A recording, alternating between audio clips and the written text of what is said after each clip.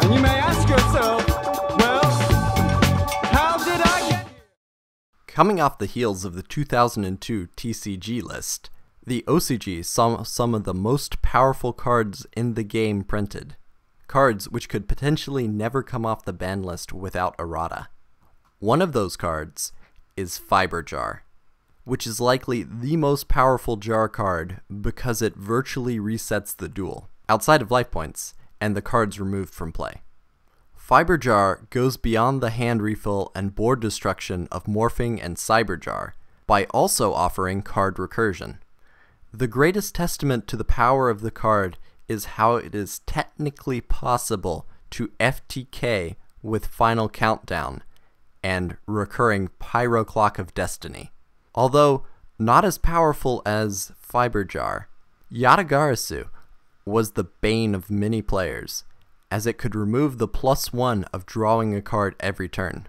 Although its partner in crime, Chaos Emperor Dragon, would not be printed until the following year. So, the limitation instead of ban seems more reasonable.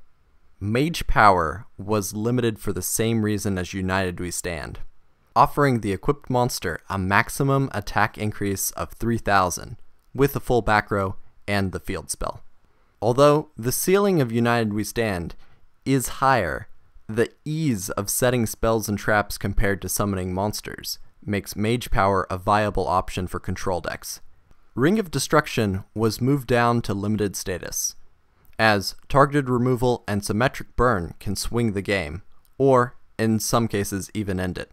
One problem with the design space of the card, which was eventually fixed with an erratum, was that the card caused ties, which is a terrible problem in the tournament setting.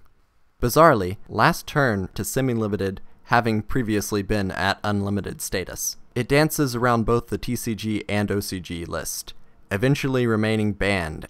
Two cards were unlimited, Sinister Serpent and Megamorph. Sinister Serpent is a +1 every turn, with relatively little cost, although there are diminishing returns with multiple serpents in the graveyard. Megamorph seems a little tame compared to United We Stand and Mage Power, caring about the player's life total instead of cards on board, and out of the three is the only one with a drawback when you are ahead of your opponent. The ceiling of Megamorph can be higher though, and was even used as an option in the Cyberstein OTK, although that emergency ban list warrants its own video. While the January list was relatively new, there is a substantial overlap with the May list and those from the TCG video. It is a huge list, so I'm going to go over the repeats in less detail. Morphing Jar is a hand refill and potential +5 in card advantage. Slow, but incredibly powerful. Witch of the Black Forest is probably the best tutor in the game, fetching a wide toolbox of different cards depending on your current needs. Card Destruction operates on the same axis as Morphing Jar and is faster, although it does come at a -1 in card advantage. Delinquent Duo is the most efficient hand disruption card, as it is a 2-for-1. Heavy Storm is mass spell and trap removal, though not quite at the level of Harpy's Feather Duster. Premature Burial is like Monster Reborn, but as it could be returned to the hand without destroying the monster, could lead to loops. Swords of Revealing Light moved from semi-limited to limited, perhaps in line with the limitation of Heavy Storm. Less spell and trap removal increases the stall potential of Swords of Revealing Light, so the two were limited in tandem, perfectly balanced, as all things should be. Finally, Upstart Goblin went from 3 to 1, as it offers cycling one card, and the life point boost in your opponent's favor is of no concern in an Exodia deck, for instance. Now for the new additions, and there are also a lot of them.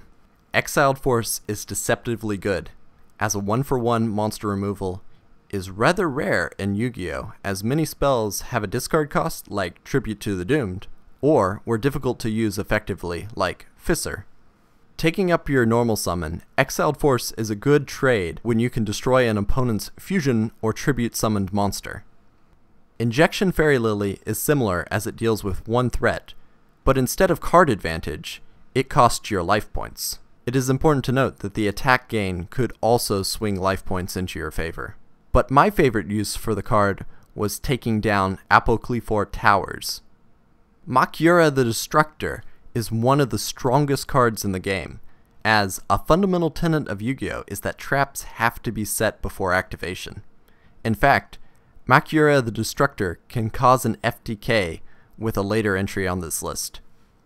Slate Warrior is remarkably strong, as most beater monsters in the game had 18 to 1900 attack points. But if you are already ahead, setting Slate Warrior could increase it to a 2400 attack monster with a very respectable 1900 base. Additionally, Slate Warrior had a permanent attack and defense reduction effect when it was destroyed as the result of battle, a condition which was much more common at the time. Slate Warrior was simply significantly better than most other generic cards.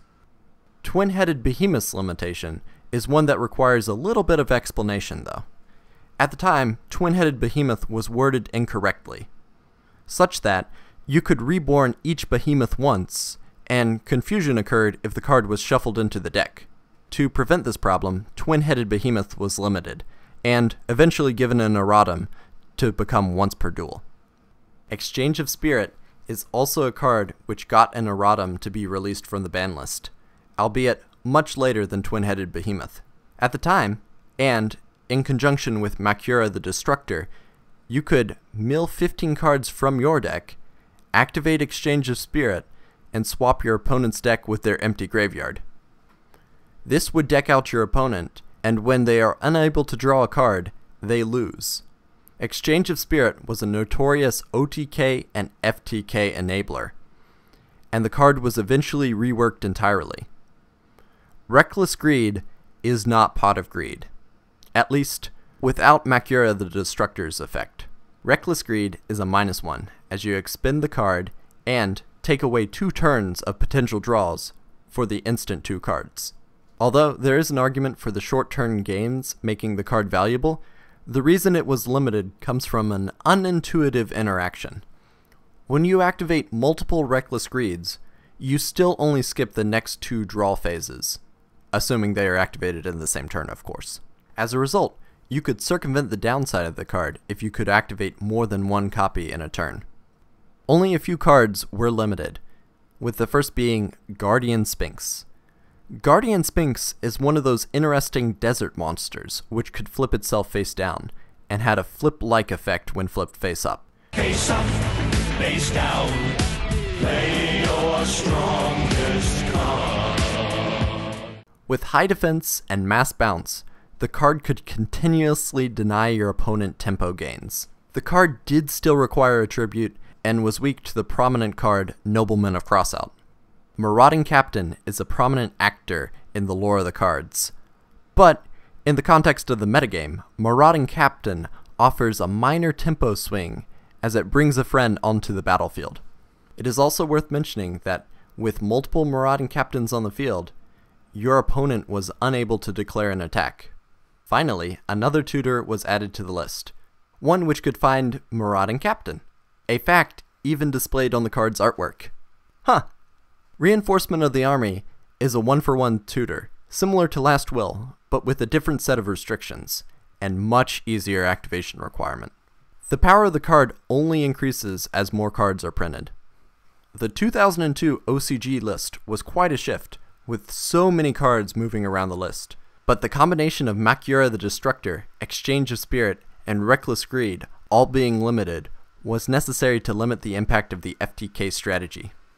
Next time, we get a lot of the GOAT staples. Ciao!